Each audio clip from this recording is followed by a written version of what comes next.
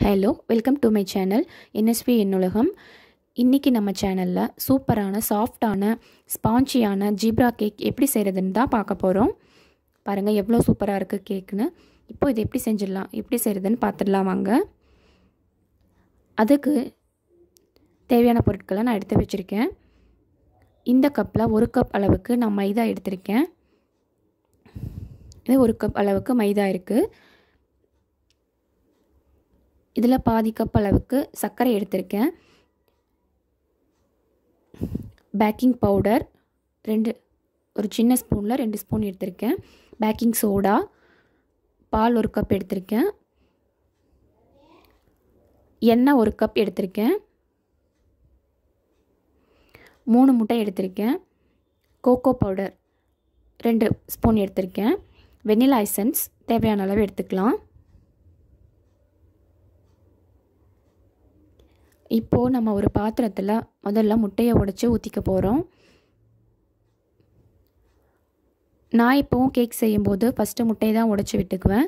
ஏன்னா நம்ம மாவை சேர்த்துட்டு அதுக்கப்புறம் முட்டையை உடைச்சி விடும்போது மாவோட அளவு அதிகமாக இருந்தால் முட்டை நமக்கு குவான்டிட்டி கம்மியாயிடும். ஸோ ஃபஸ்ட்டு முட்டையை உடைச்சி ஊற்றிட்டு அதுக்கு தகுந்த மாதிரி நம்ம மாவை சேர்த்துக்கலாம்.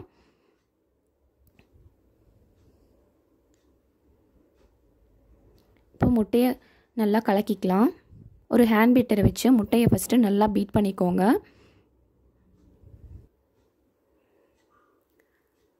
முட்டை சாஃப்ட் ஆகிற அளவுக்கு நல்லா பீட் பண்ணிவிட்டு அப்புறமா மாவை சேர்த்துக்கலாம்.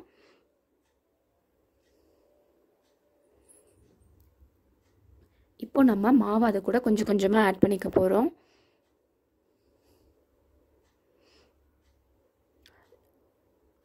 நான் எடுத்துருக்கிற 1 கப் மாவுக்கு 3 முட்டை கரெக்டாக இருந்துச்சு. நம்ம சுகர், பால், எண்ணெய் எல்லாம் சேர்க்கும்போது இது கரெக்டான கேக் பேட்டராக வந்துடும். சர்க்கரையை நான் பவுட்ரு பண்ணி தான் வச்சுருக்கேன். ஸோ தேவையான அளவுக்கு நான் இப்போ சேர்த்துட்ருக்கேன்.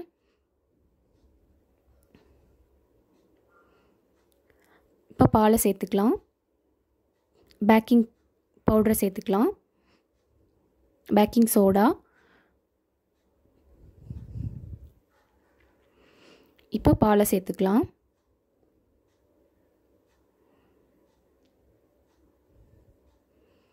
இப்போ ஆயில் 1 கப் எடுத்துருக்கோம் இல்லையா, அதையும் சேர்த்துக்கலாம்.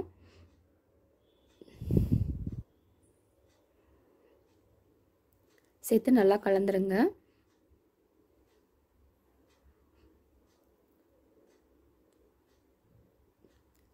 கேக் பேட்டர் நல்லா பீட் பண்ணணும். எலக்ட்ரிக் பீட்டர்னா பிரச்சனை இல்லை, சீக்கிரமாக பீட் பண்ணிவிடும். ஹேண்ட் பீட்டர்னா கொஞ்சம் நல்லா பீட் பண்ணணும். அப்போ தான் கேக் சாஃப்டாக வரும். பாருங்கள் நல்லா பீட் பண்ணி பேட்டர் இந்த அளவுக்கு வந்துருச்சு.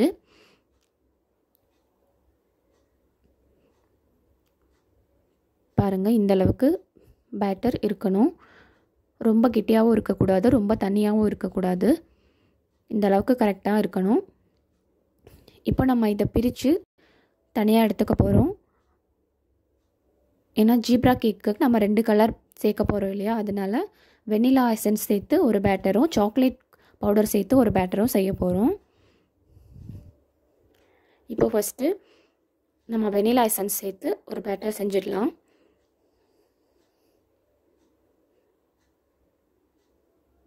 நான் ஒரு மூடி அளவுக்கு வெனிலா எசன்ஸ் சேர்த்துருக்கேன்.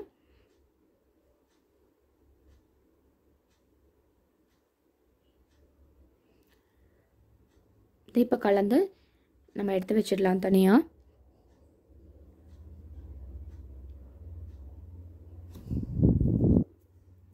இது ப்ராசஸிங் கொஞ்சம் டைம் எடுக்கும். பட் ரொம்ப சாஃப்டான ஸ்பாஞ்சியான சூப்பரான கேக் கிடைக்கும் நமக்கு. இப்போது கோகோ பவுடர் ஆட் பண்ணிக்கலாம்.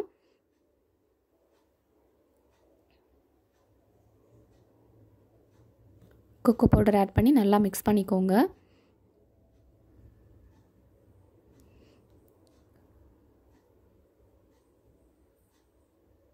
உங்களுக்கு சாக்லேட் ஃப்ளேவர் ரொம்ப பிடிக்கும் அப்படின்னா நிறையவே ஆட் பண்ணிக்கோங்க.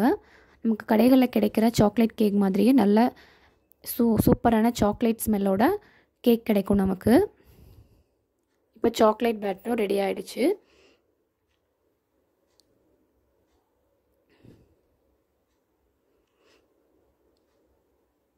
நல்லா பீட் பண்ணிட்டோம்.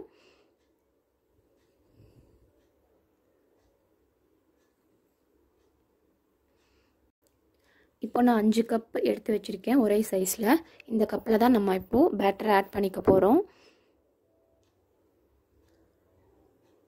நான் வந்து லைட்டாக மைதாவை டெஸ்ட் பண்ணி தான் வச்சுருக்கேன் கப்பில். ரொம்ப லைட்டாக தான் பண்ணியிருக்கேன். கொஞ்சம் கொஞ்சமாக பேட்டர் ஆட், ஃபஸ்ட்டு வெண்ணிலா பேட்டர் ஆட் பண்ணிட்டோம். இப்போ சாக்லேட் பேட்டர் ஆட் பண்ணுறோம். இப்படியே மாற்றி மாற்றி 2 பேட்டரையும் நம்ம ஊற்றிட்டே இருக்க போகிறோம். எப்போவுமே கேக்குக்கு வந்து கப்பு ஃபுல்லாக ஊற்றக்கூடாது பேட்டரை. 3/4 கப்பு ஊற்றினா போதும். ஏன்னா கேக் வந்து வேகும்போது பொங்கி வரும். அப்போ வந்து உங்களுக்கு அந்த ஷேப் கிடைக்காம போயிடும். அதனால் நீங்கள் வந்து அளவாகவே ஊற்றிக்கோங்க.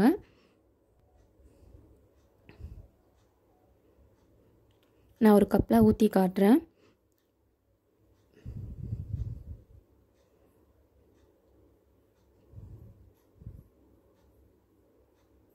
பாருங்கள், இந்த மாதிரி நம்ம பேட்டரை ஊற்றிட்டோம், 2யும் மிக்ஸ் பண்ணி.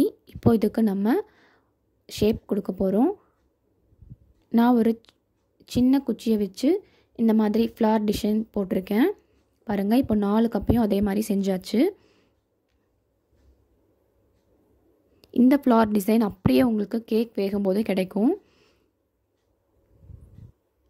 இப்போ நம்ம இட்லி பாத்திரத்தில் வேக வச்சிடலாம்.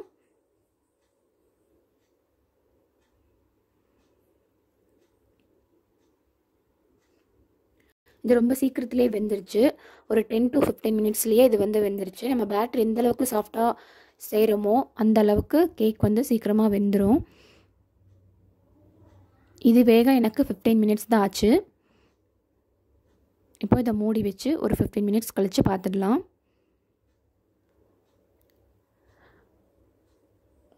இப்போ பாருங்கள், கேக் சூப்பராக வந்திருக்கு. அதே ஷேப்போட கேக் சூப்பராக வந்திருக்கு.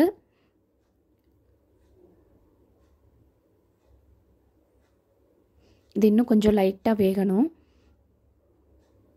இன்னும் ஒரு 5 மினிட்ஸ் இருக்கட்டும். பாருங்கள், சூப்பரான ஸ்பாஞ்சியான ஜீப்ரா கேக் நமக்கு கிடச்சிருச்சு. அந்த ஷேப் மாறாமல், அந்த டிசைன் கூட மாறாமல் அப்படியே வந்திருக்கு. எவ்வளோ ஸ்பாஞ்சியாக இருக்குன்னு பாருங்கள். பாருங்கள் எவ்வளோ சாஃப்டாக இருக்குன்னு. நீங்களும் இதே மாதிரி கேக் வீட்டில் ட்ரை பண்ணி பாருங்கள். இந்த வீடியோ உங்களுக்கு பிடிச்சிருந்தா நம்ம சேனலை சப்ஸ்கிரைப் பண்ணுங்கள். மறக்காமல் லைக் பண்ணுங்கள், கமெண்ட் பண்ணுங்கள், ஷேர் பண்ணுங்கள். தேங்க்யூ.